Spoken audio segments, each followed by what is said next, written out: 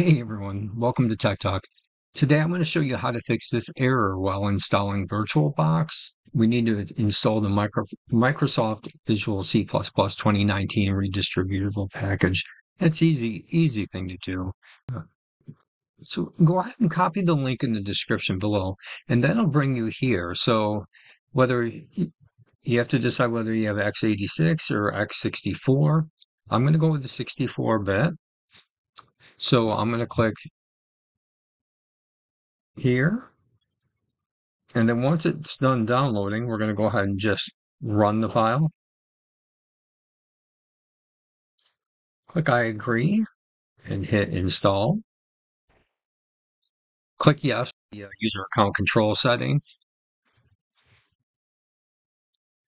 And then once this is done updating, we should be able to just go right back into running the VirtualBox. So let me go to downloads and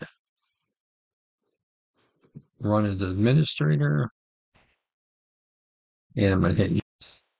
And let's see if it'll install now.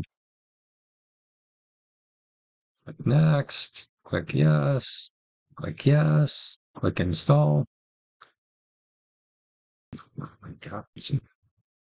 And that's pretty much it, my friends. You should be all set. All right, hope this helps. Please consider liking and subscribing. Thanks for watching.